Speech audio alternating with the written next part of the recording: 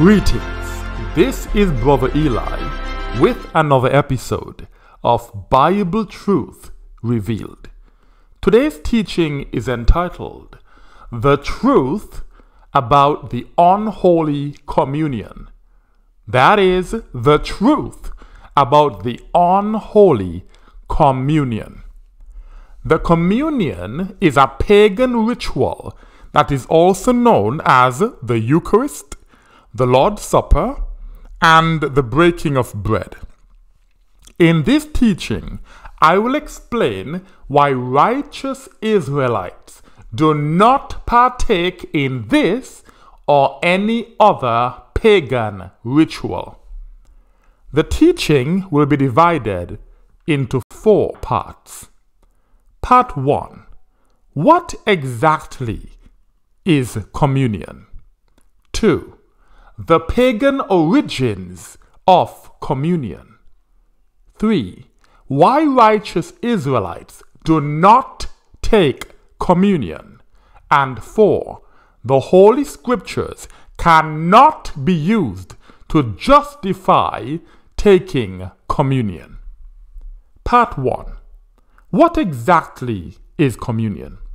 In the New World Encyclopedia, under the heading Eucharist, quote 1 says, "The Eucharist is a sacramental or memorial reenactment of the Last Supper between Jesus and his disciples, in which Christians partake in the body and blood of Christ. It is also known as Holy Communion. Christians generally recognize a special presence of Christ in this rite, though they differ about exactly how, where, and when Christ is present. Some believe that they partake of the literal body and blood of Jesus. So some Christians believe that they are literally eating the body of Jesus and drinking his blood, which is transformed through the Eucharistic prayer of the priest, while others believe in a real but not physical presence of Christ in the Eucharist, while still others take the act to be a symbolic reenactment of the Last Supper. So if you're in a Hebrew Israelite camp that partakes in the communion or Last Supper, it means that you are a Christian. According to the piece of garbage called the New Testament, the Christian God-man literally told his followers to eat his flesh and drink his blood. Let's read about this in John chapter 6, verses 53 to 56 and verses 60 to 61. That's John chapter 6, verses 53 to 56 and 60 to 61 in the King James Version of the Christian Bible. Verse 53. Then Jesus said unto them, Verily, verily, I say unto you, except ye eat the flesh of the Son of Man, and drink his blood, ye have no life in you. Whoso eateth my flesh, and drinketh my blood, hath eternal life, and I will raise him up at the last day. For my flesh is meat indeed, and my blood is drink indeed. He that eateth my flesh and drinketh my blood dwelleth in me, and I in him. What does this word indeed mean? The Merriam-Webster Dictionary defines the word indeed as without any question, truly, undeniably, in reality, all things considered, and as a matter of fact. This means that according to the fiction when Jesus told his followers to eat his flesh and drink his blood, for his flesh is meat indeed, and his blood is drink indeed, he's saying, this is not a figure of speech. This is literal. You literally have to eat my flesh, and you literally have to drink my blood. Synonyms for indeed are certainly. So you certainly have to do this. Clearly, definitely, doubtless, inarguably. So there's nothing to argue about. You really have to eat the flesh and drink the blood of the Christian God-man to be a good Christian. Undeniably, undoubtedly, unquestionably. It doesn't get clearer than this. My flesh is meat indeed, unquestionably. Don't question it, just eat it. And my blood is drink indeed. Don't question it, just drink it. And verse 56 again, he that eateth my flesh and drinketh my blood dwelleth in me, and I in him. Verse 60, many therefore of his disciples, when they had heard this, said, this is an hard saying. Who can hear it? If the disciples thought that he was speaking figuratively, metaphorically, symbolically, they would not have said, this is a hard saying, who can hear it? This fictional account wants you to understand that the fictional God of our Christian slave masters truly told his followers to eat his flesh and drink his blood indeed. Verse 61. When Jesus knew in himself that his disciples murmured at it, he said unto them, does this offend you?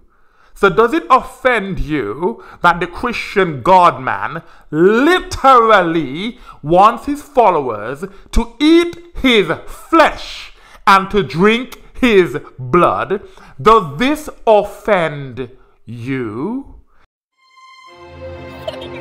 Jesus told his disciples, very truly I tell you, unless you eat the flesh of the Son of Man and drink his blood, you are dead. Whoever eats my flesh and drinks my blood will have eternal life. My flesh is real food and my blood is real drink. If this offends you, just imagine how the Most High feels when he sees his children pretending to eat the flesh and drink the blood of the Christian God-man. Now let's listen to a well-known Christian pastor explaining the ritual of the communion. This is your cup. Yes, sir. This is my cup.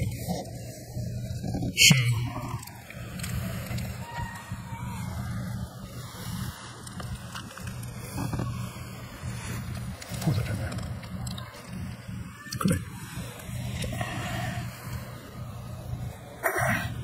That's the cutting of the covenant.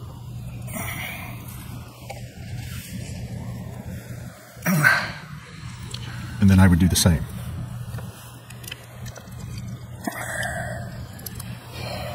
Jesus said, take this cup. This is my blood of the new covenant. Now we've mixed our blood. Which is his and which is mine. And we could never separate them. You can't separate that. Amen. That's it. Praise God. Amen. Praise God. Now, let me illustrate something else. Now, our blood symbolically has been mixed here. Now, at the communion table, Yes, sir. he said, this is my blood of the new covenant. all of you drink all of it. Judas had to drink that. Yes, sir. So, and I want you to be this way every time you take communion, and you want to take it a lot. A lot.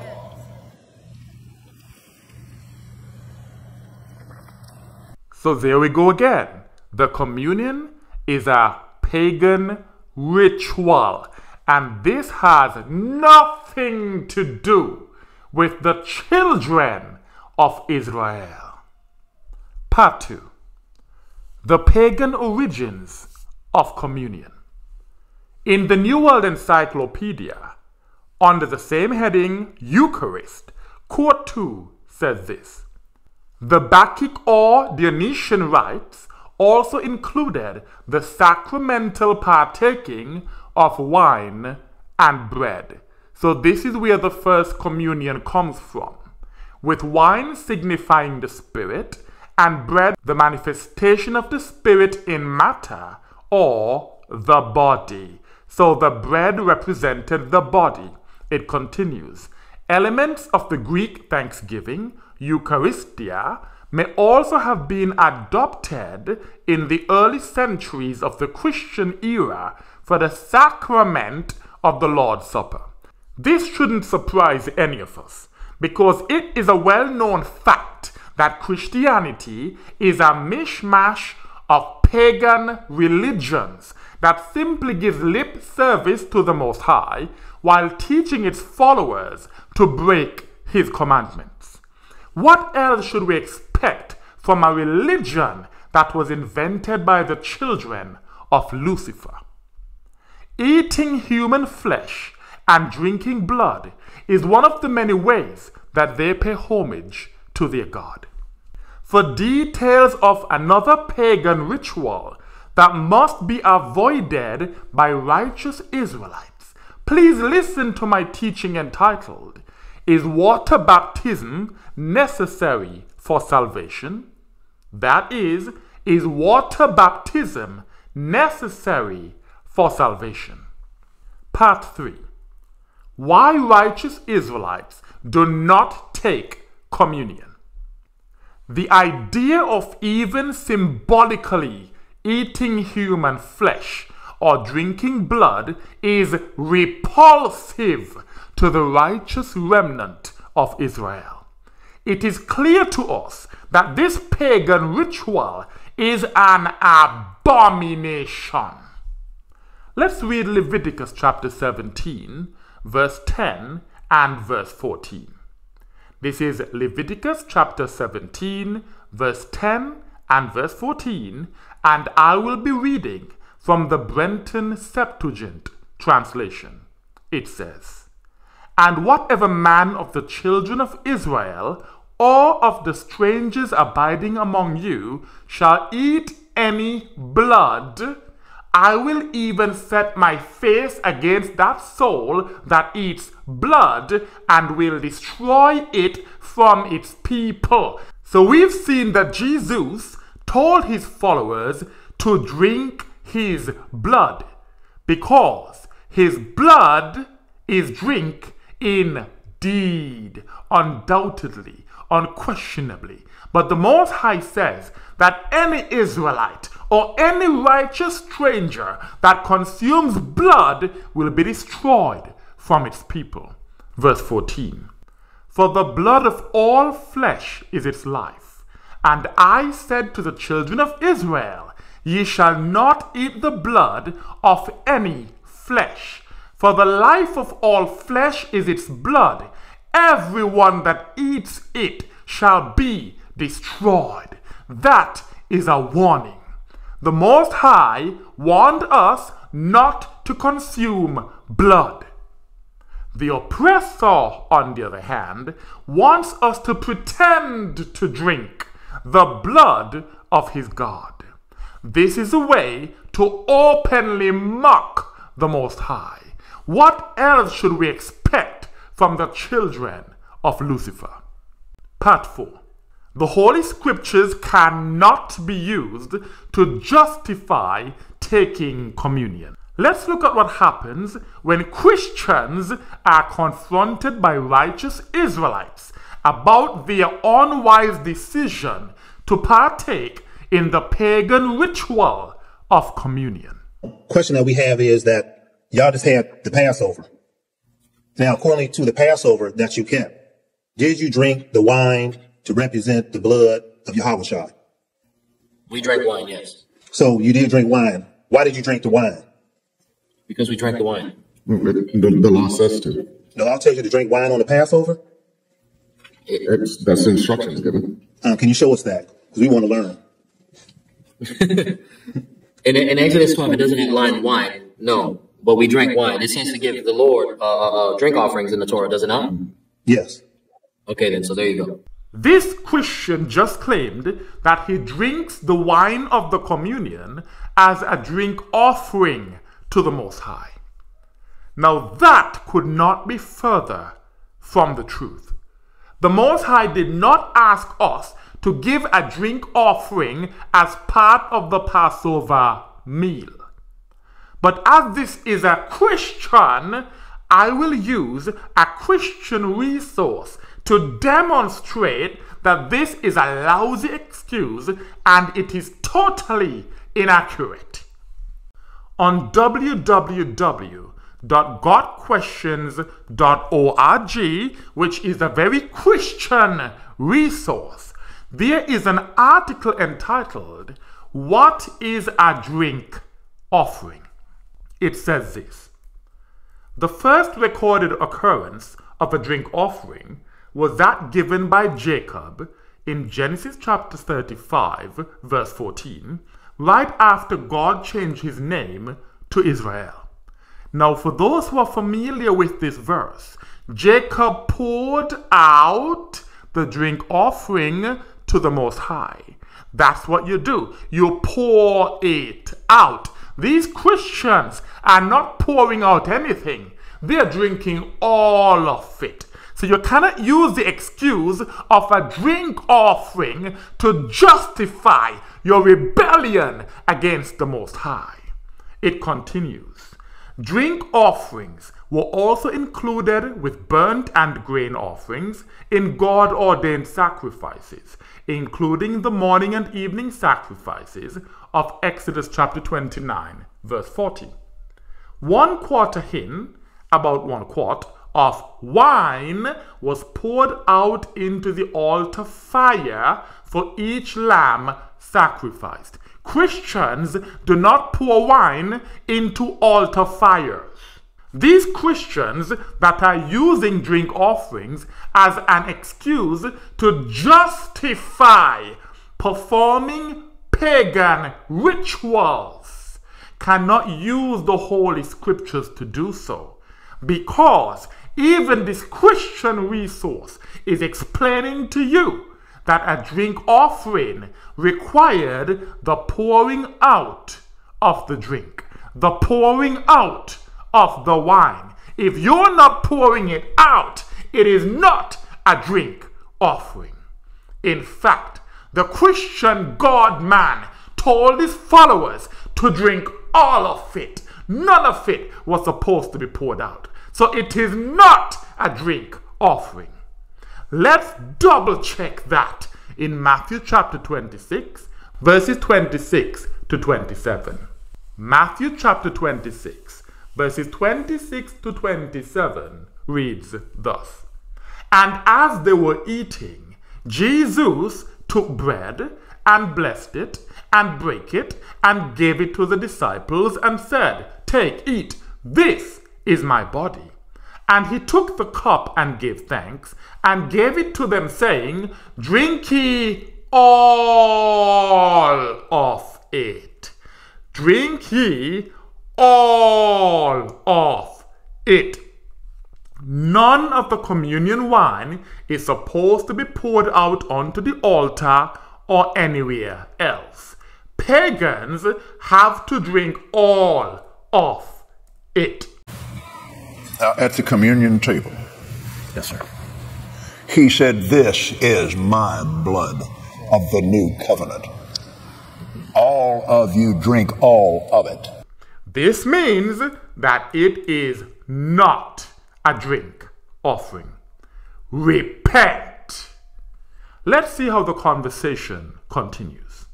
Let's go to John 6, verse 53 through 57. And I want y'all to expound on that. Because what we teach out of this, we teach that eating bread to represent the Christ is cannibalism. We teach that drinking the wine to represent the blood of an arm of flesh is vampirism. So we teach that y'all are teaching that you are vampires and that you are cannibalism. That's what we teach. Okay. And we want you to expound on John 6, verse 53, verse 57. We want you to expound on that. Let's have some fun with it. Okay. I mean, but you honestly don't believe that any of us actually eat human flesh or drink blood, do you? No, we know we don't, but I'm just telling you what we just saying, right, exactly. We're just saying what the book says. Yes. That's supposed to be a model of. Those of us that serve the Most High only and keep his commandments are fully aware that our rebellious brethren do not actually eat human flesh or drink blood. We also know that if they repent, which means to return to the Most High only and keep his commandments, they will be freed from the spiritual bondage that compels them to partake in ritualistic, symbolic cannibalism. All we can do in the meantime is teach our people to distinguish between holy and profane. The unholy communion is profane. In their desperate attempt to hold on to their pagan cannibalistic ritual, Christians even accuse the Most High of telling the Israelites to eat human flesh and drink blood. They claim that he said it metaphorically, but that this is the same as the abominable God-man commanding them to eat his flesh and drink his blood. Listen to this madness. It's just unbelievable that the scripture says the simple believeth every word, but a wise man looketh into his going. The Almighty clearly told us not to drink no blood in Leviticus the 17th chapter. So why are we considering eating a man or drinking this? It don't even sound right for a man to say, you got to drink my blood and eat my flesh. I mean, that's some old P. Diddy, R. Kelly stuff going on in this book. Okay, cool. So watch this. Because now you have to say this about the Most High God, Yahweh. Ezekiel 39:17 says, and thou, son of man, thus saith the Lord God. That's right. Speak unto every feathered fowl and unto every beast of the field. Assemble yourselves and come gather yourselves on every side to my sacrifice, that I do sacrifice for you. Even a great sacrifice upon the mountains of Israel, that you may eat flesh and drink blood. You shall eat the flesh of the mighty and drink the blood of the princes of the earth, of rams, of lambs, and of goats, of bullocks, and of, all of them fatlings of Bashan. And you shall eat fat till you be full, drink blood till you be drunken of my sacrifice, which I sacrifice for you. Why would God tell us to do that? It's metaphorical, right? Just like when Yahweh Shai says he's not telling us to physically eat his body or physically drink his blood. It's all representational and metaphorical. Now let's turn to Ezekiel chapter 39 so I can demonstrate how that passage was butchered by that rebellious Christian. That Christian just said that the Most High told us to eat human flesh and to drink blood. And he thinks he can justify it by saying that the Most High was speaking metaphorically. Why would God tell us to do that? It's metaphorical. I'm going to explain this passage and demonstrate that the Most High never told us to eat flesh or drink blood, even symbolically. Why would God tell us to do that? It's metaphorical. Ezekiel chapter 39, I will read verses 1 to 5 for context, then verse 17.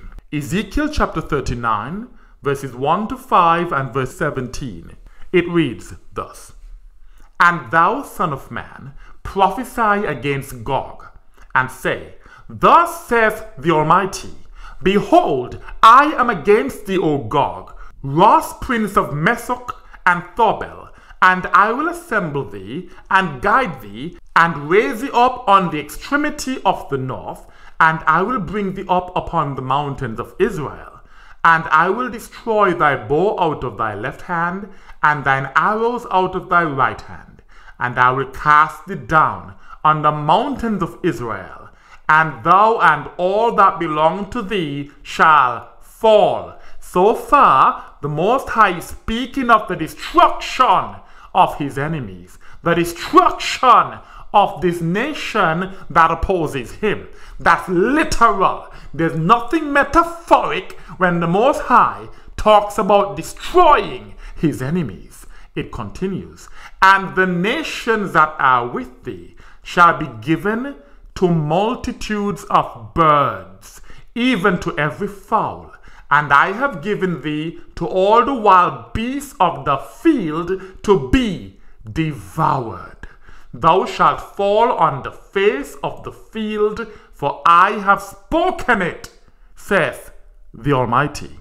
The Most High is saying that when he's done destroying those nations, the birds will come and eat their flesh. The beasts will come and devour their dead bodies. There's nothing metaphorical about this. That's what the Most High created these birds for. The vultures, for example. This is why he created those wild beasts. When the Most High said this, he meant it literally. Let's continue to verse 17. And thou, son of man, say, thus saith the Almighty, say to every winged bird. These are the same winged birds from verse 4. And to all the wild beasts of the field. These are the same wild beasts from verse 4. Gather yourselves and come. Gather yourselves from all places round about to my sacrifice. His sacrifice is the slaughter of his enemies. It's still literal. There's nothing metaphorical about this. It continues, which I have made for you, even a great sacrifice on the mountains of Israel. And ye, meaning every winged bird and all the wild beasts of the field, shall eat flesh and drink blood. The Most High is not telling the children of Israel that we are going to eat flesh and drink blood. He's speaking to the winged birds and the wild beasts of the field. Repent, you wicked Christian. Why would God tell us to do that? It's metaphorical. I pray that it is clear that the Most High was not speaking to the children of Israel in Ezekiel chapter 39. The message was for the wild beasts, the winged birds, to come and eat the flesh and drink the blood of the enemies of the Most High, because he was going to destroy them and scatter their dead bodies on the mountains of Israel. In conclusion, the communion is a repulsive ritual in which pagans eat the flesh and drink the blood of their gods. Some Christians believe that this is literal, and others say that it is symbolic. But this abomination is practiced by Christians to this very day. And some of them even try to use the Holy Scriptures, which they refer to as the Old Testament, to justify this disgusting, repulsive behavior. Righteous Israelites must not partake in the eating of human flesh or the drinking of blood, whether literally or symbolically, because those that do these things are mocking the Most High God, and they will ultimately be destroyed. And with that I say, Salam.